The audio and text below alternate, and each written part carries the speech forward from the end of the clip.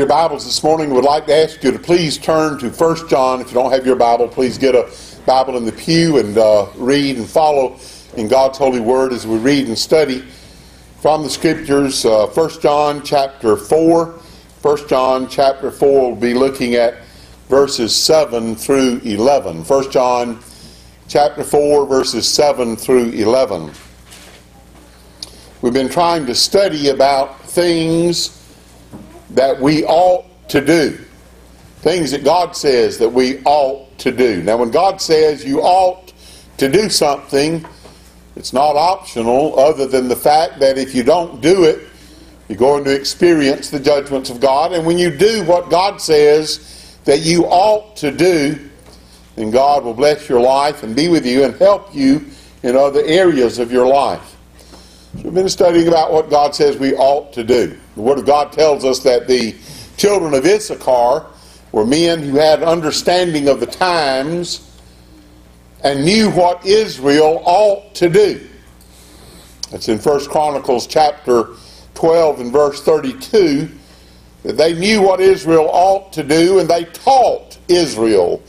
The men of Issachar, who had an understanding of the times and knew what Israel ought to do, they taught Israel what they ought to do.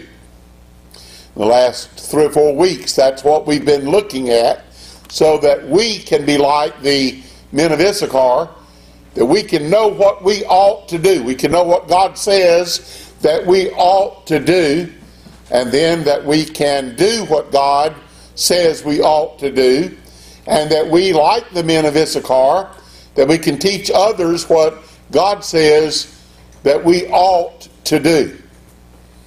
Peter tells us something that we ought to do when he says that men ought to obey God rather than men.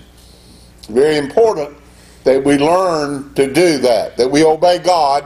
Men ought to obey God rather than men. The Apostle Paul said, "We then that are strong ought to bear the infirmities of the weak." We ought to be helping those that are less fortunate than we are in all different kinds of ways. We that are strong ought to bear the infirmities of the weak. Jesus tells us something we ought to do when he says, men ought always to pray and not to faint. That's something that we ought to do. We need to pray. Every day we need to be praying that God will help us and that God will be with us.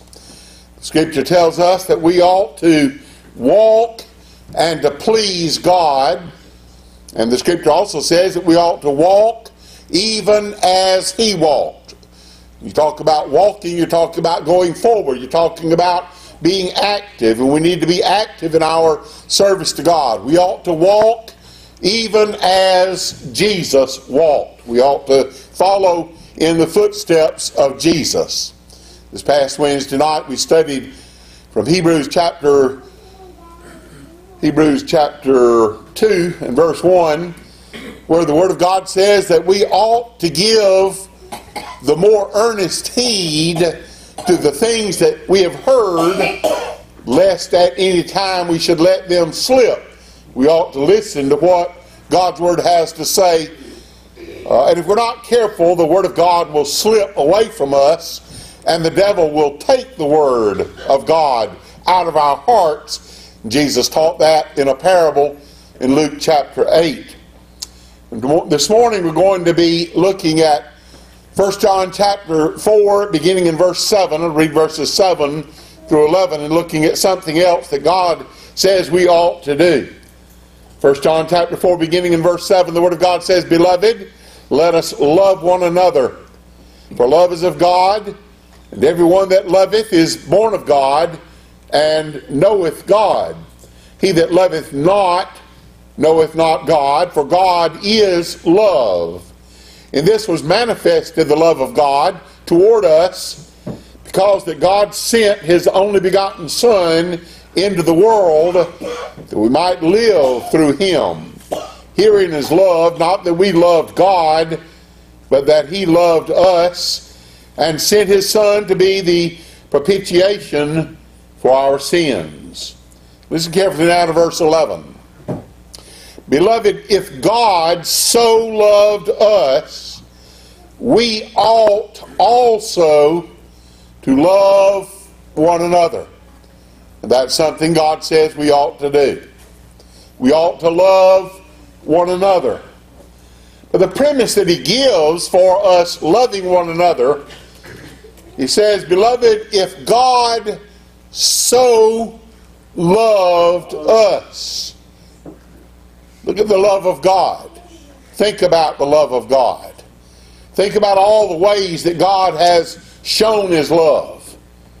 If you were to identify the greatest way that God has ever shown his love, I would hope that one of the things that you would think about is that God sent his only begotten Son into this earth to save us from our sins.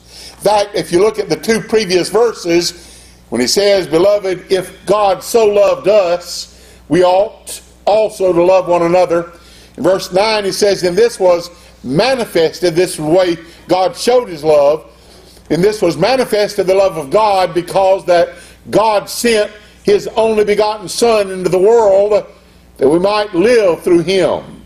Herein is love, not that we loved God, but that he loved us and sent his Son to be the propitiation for our sins. So in verses 9 and 10, God tells us about the love of God. Tells us about the greatest way that God has ever manifested his love is that God sent his only begotten Son into the earth to save us from our sins. Everybody in this room, and I'm sure most all people that claim to be Christians, they know John 3:16, which is again talking about how much God loved us. For God so loved. You know, this verse says, beloved, if God so loved us. And John 3:16 says, so loved. The magnitude of the love of God cannot be comprehended in this world. If God so loved the world, and God did so love the world, and if God so loved us, and if God has commended his love toward us, in that while we were yet sinners, Christ died for us. God has shown his love. The Father showed his love by sending his only begotten Son. Jesus has shown us his love by giving his life. Though he was rich, yet for our sakes he became poor, that we through his poverty might be rich. God the Father, God the Son, and God the Holy Spirit, they show their love. They manifest their love. They do things. And as you study the Word of God, you're going to find that the word love is not just a feeling in the heart, but it's doing something it's an active verb. We're going to show love. That's what God did. God showed his love. And I'm glad that nothing can separate us from the love of God. We're mortal creatures, and sometimes we stop loving people. I know people say you can't stop loving somebody you once loved. I believe you can. I believe you can love people and then stop loving people. I believe that we as a people of God, sometimes we do stop loving people. But we ought not to stop loving people. We ought to keep on loving people. Brotherly love ought to continue. It ought to keep on going. So we as the people of God are taught here in 1 John chapter 4 and verse 11. He's saying, beloved, if God so loved us, we ought also to love one another. Do you really love one another? Do you really love one another? Do you love one another in your home? Let me say this, if you're not manifesting love in the home, if love is not abounding in your home, then you're not a Christian. You cannot be a Christian just by going to church and by knowing scriptures and reading the Word of God. If you're not loving in the home, if you're not showing love in the home, if husbands are not showing the love for their wives, and wives are not showing love for the children, and the children are not showing love for the parents, and the parents for the children, if we're not loving one another in the family, then we don't really understand the love of God. And you might say, well, You don't know about my spouse. Let me tell you something. You don't know how bad you are either. And you're hard to love. And everybody in this building is hard to love. Some are harder to love than other people. But I'll tell you what, brethren, there's nobody in this building that deserves the love of God. And if we don't deserve the love that God has for us, and God loves us anyway, in spite of our shortcomings, we ought to love one another in spite of one another's shortcomings. We ought not to stop loving one another. Back up in the Bible just to 1 John chapter 3. 1 John chapter 3 and verse 14. 1 John chapter 3 and verse 14 says, we know that we have passed from death into life because we love the brethren. That's the way you can tell if you're a child of God, if you love. Not just love people that love you. Not just love people that are doing things for you. But you love people in spite of themselves. In spite of what they're doing. You love them anyway. Isn't that what God does? Do you deserve the love of God? Do you deserve for God to still love you today? Now, if you don't deserve for God to still love you, and you don't deserve for God to forgive you, and yet you keep asking God to forgive you, and you keep asking God to love you, if God so loved us, we ought also to love, really love, manifest love one to another. Look at 1 John chapter 3 verse 16. He again tells us, he's going to tell us to love one another, but what does he do? But what's the foundation that he gives? What's the reason he gives for us to love one another? Because God loves you. If God loves you, you ought to love one another. I asked somebody this past Sunday, I think, or maybe last Wednesday night. He came out, and as he came out the front door, I said, why do you come to church? Oh, Brother David's got a big frown and said, why in the world would you ask somebody that? And when I said that, I think to my wife or somebody else this week, I said, you know, I asked this person, why do they come to church? And they said, I don't think you ought to ask them that. But I felt strongly, all during the service, I think it was Wednesday night, I'm not sure. But all during the service, I just had this man profoundly on my mind, and I kept thinking, it's amazing that this man comes and comes, doesn't have a wife, but comes. That's unusual for a man now. To be faithful to God, be faithful in God's house. You know what he told me whenever he went out and I asked him, why do you come to church? He said, because God has been so good to me. That's a good reason now. That's a good reason. You know what he's conscious of? You know what he's thinking about? The love of God.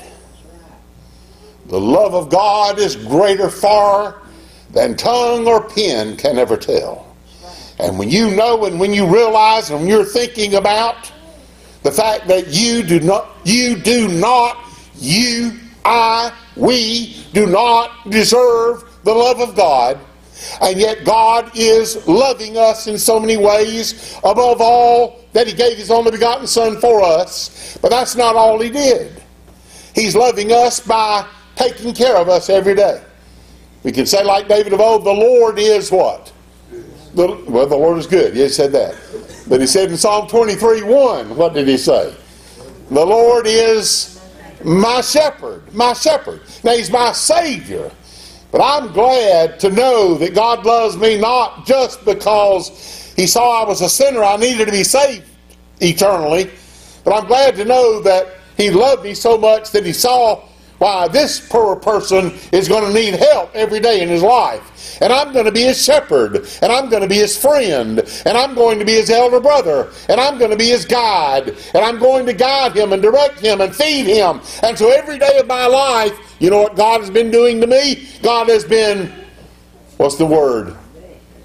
Loving me. That's right. God has been loving me every day of my life. Where did I get my wife? A gift from God. Where did I get my children? A gift from God. Where did I get my parents? How did I have the wonderful parents I had? A gift from God. How do I have a wonderful sister that loves me anyway?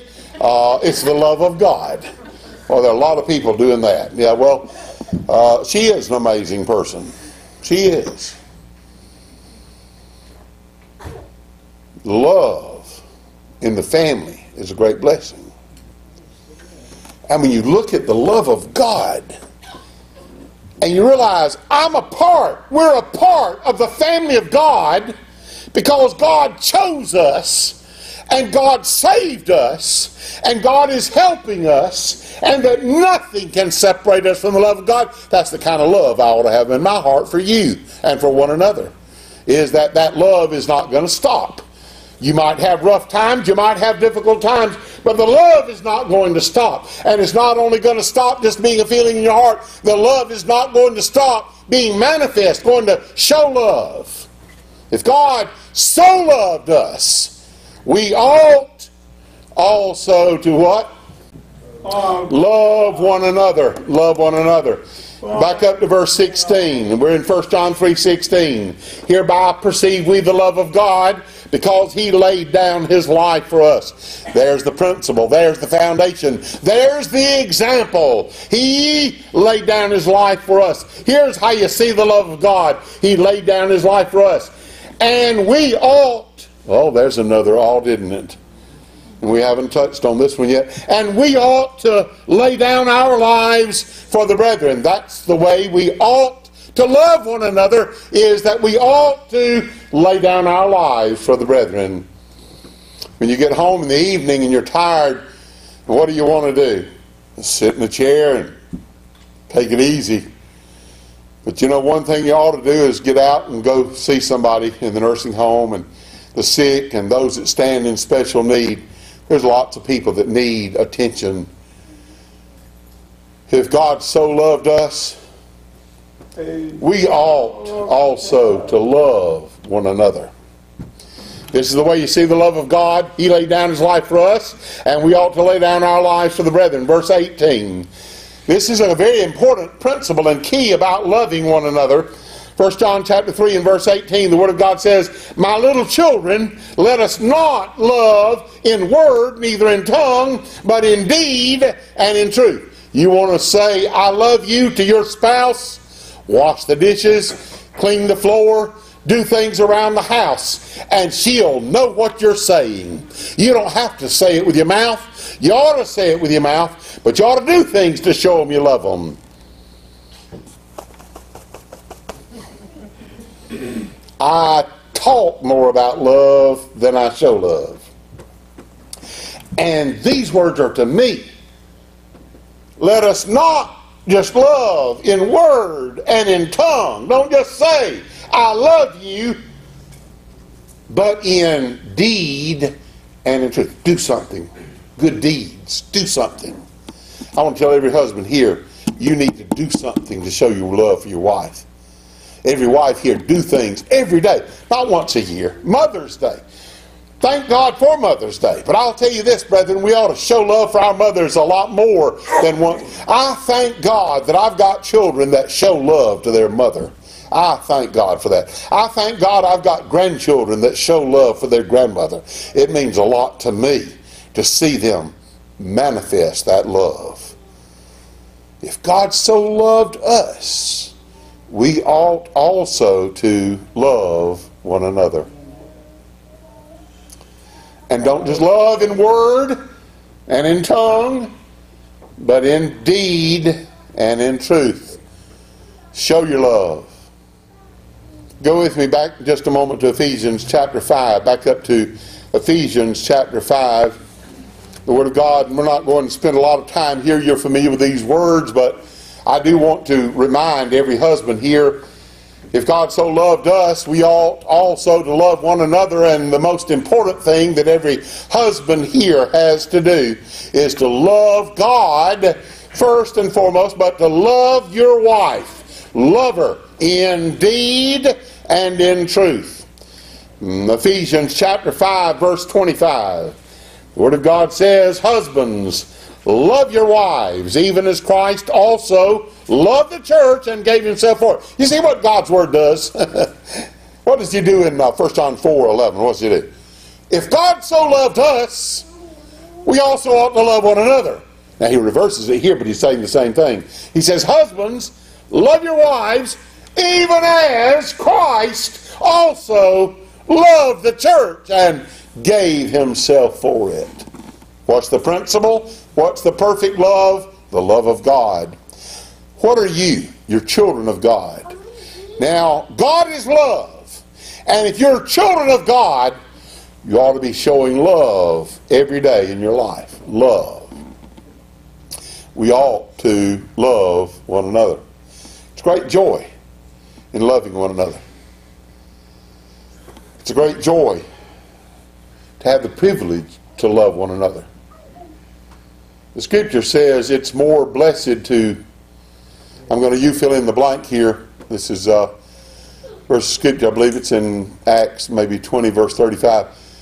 The scripture says that Jesus said, it is more blessed to give than to receive. You know what your flesh wants? Your flesh wants to what? Receive. You know what a Christian does? Gives. It's more blessed. Jesus says, you'll receive a greater blessing by giving than you will by receiving. You think you like to get a gift? I'll tell you what's even better is giving a gift. You like to be visited? You like for somebody to do something for you? You want to be even happier than that? Go do something for somebody else. Let us not love in word or in tongue, but in deed and in truth. If God so loved us, I'm glad he didn't just say, I love you. You know, if God had just said, I love you, I would spend eternity in hell. If that's all he did was just say, I love you. He didn't just say, I love you. He showed his love. He sent his son. If all God did was just send his son and save me from my sins, and he didn't help me every day of my life, I couldn't make it in this world. I need Jesus every day. I need God's help every day of my life.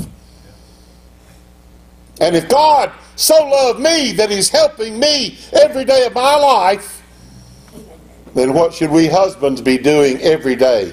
Every day, do something for your wife. Every day. If we come to God's house and we don't change, if we don't do better, the scripture says it's better not to have known the way of righteousness than to know it and then not do it. It's a serious thing, husbands, for you to be able to quote and know all these scriptures about husbands loving your wives if you're not loving your wife. He says in verse 28, Ephesians 5, verse 28, he says, so ought men to love their wives as their own bodies. He that loveth his wife loveth himself. Verse 33, nevertheless, let every one of you in particular so love. There, God did what? What's the little two-letter word there? So love. God so loved us. Nevertheless, let every one of you in particular so love his wife, even as himself, and the wife see that she reverence her husband. And then chapter 6 starts in, children, obey your parent. Children, honor your mother and father. Is that all about love right there? I love for my grandchildren and children, I love for them to hug me. But I like to see them do other things to show love. It's a blessing when children honor their parents and their grandparents. It's a blessing when they show respect. It's a blessing when they do things that you didn't ask them to do. They just do it because they love you. They come and they do things that you didn't even ask them to do because they love you. They're actively showing love. They know something about God loving them. They know something about their parents loving them. They know something about their grandparents loving them. And because they're loved, they want to do something to show love to their parents and grandparents. And that's a great blessing. You understand? Love and discipline are inseparable. This idea, I love my children too much to spank them, that's a lie from the devil. If a parent loves their children, they're going to discipline the children. They're going to bring them up in the nurture and admonition of the Lord. They're going to be an example to them. They're going to teach them. They're going to instruct them. And they're going to spank them. They're going to whip them. If you don't believe that, please see me after church. I'll give you 5 scriptures real quick that tell you from God's Word exactly what God's Word says about parents that do not discipline their children. It's a very serious matter. You don't love them if you don't discipline them. The Bible says, whom the Lord loveth, he what? He chasteneth. Scripture says, Jesus says, a lot of people say, oh, that's Old Testament God. Let me tell you something. God's the same yesterday, today, and forever. God does not change. Whom the Lord loved in the Old Testament, he chastened in the Old Testament. And whom the Lord loves in the New Testament, he chastens in the New Testament. And they say sometimes, well, I just like to read the words in red. I like to just read the words of Jesus. Well, I'll tell you what. Let's turn to Revelation 3:19. And that says, as many as, that's Jesus speaking, red letters. Jesus said, as many as I love, I rebuke and chasten. Jesus says love and discipline are inseparable. I thank God we've got some parents that know the truth that love and discipline are inseparable. Let me say one more thing in closing. Turn to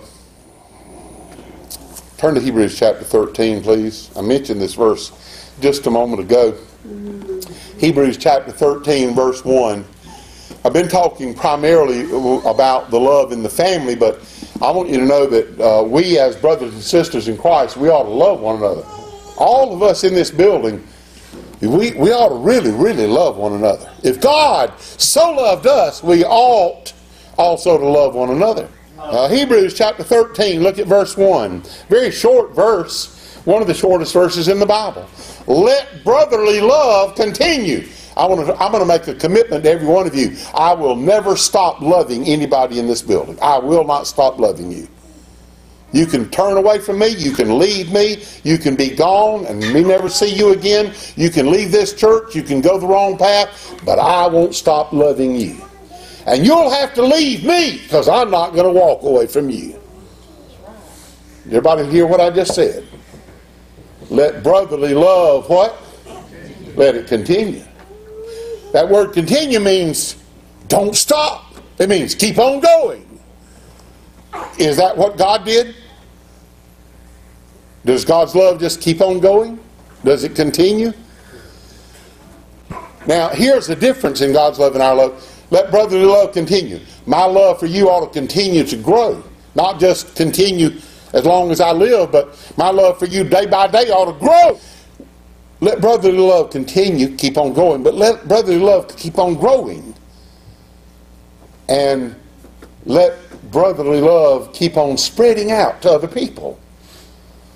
My love for you has not stopped. My love for you is growing. And our love ought to be spreading out to other people. All of you in this church need to love each other, but you need to reach out and love other people. God's got a lot of special blessings for us when we follow His Word. When we walk with the Lord in the light of His Word, what a glory He sheds on our way. When we do His good will, He abides with us still. If God so loved us, we ought also to love one another. May God help us to love one another, is my prayer for Christ's sake.